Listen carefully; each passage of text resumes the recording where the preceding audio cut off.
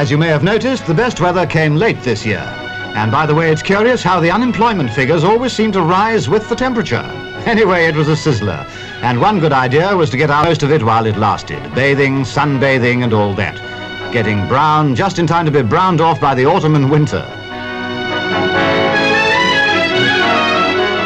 Swimming pools did a roaring trade throughout this unexpected heat wave.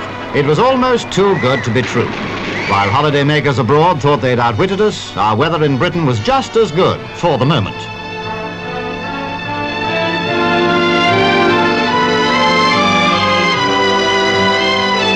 Yes, it was a real thirst raiser. Hot? Well, take your sweater off. Mind you, there are those who get flopped out by an Indian summer. Anyway, no one expected it to last. Sure hot, isn't it?